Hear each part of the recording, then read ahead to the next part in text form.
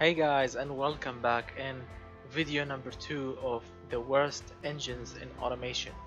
To make it simple, in this series I'm gonna use the same specs on all the engines. For a start, as you all remembered, I made an inline 3 engine before with same as you can see specs here, and I'm gonna keep copying all the specs on all the engine to see what kind of result we will get. As you can see, it's an inline 4 this time, a cast iron block.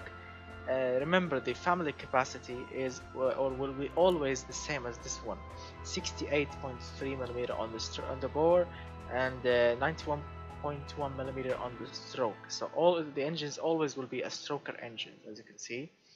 And of course the capacity will be different from an engine to another engine because of the numbers of cylinders and yes, the number of cylinders and the size of the engine. So the bore and stroke will always be the same, but the capacity will change. The head and valves will always be push rods because they are the cheapest to make. Cast iron heads, of course. Cast internals, as you can see, -15, and the compression will always be around 6.2 or a little bit more. This time I only managed to max the compression ratio at its lowest settings, which is 6.0 to 1. The cam profile is 27, no VVT, -15, naturally aspirated. And again, the fuel system will be always single point EFI because it's the cheapest EFI you can have in automation today. Single throttle body, performance intake. The intake will always be performance because it will make an awesome sound, and it will give the engine more fuel efficiency, and it will give it higher service cost, which will make the people hate it, and that's the whole point of the worst engine in the world. And of course the fuel type will always be 80 octane fuel, the cheapest and the lowest quality fuel ever available on earth these days and in automation. 13.01 or 13.0, which is the fuel mixture, it will be different from an engine to engine according to the knocking or the compression ratio. It will be different sometimes, or it will be similar. This point is very variant according to each engine. The ignition timing in this engine is 39, and the RPM limit is at 5,000.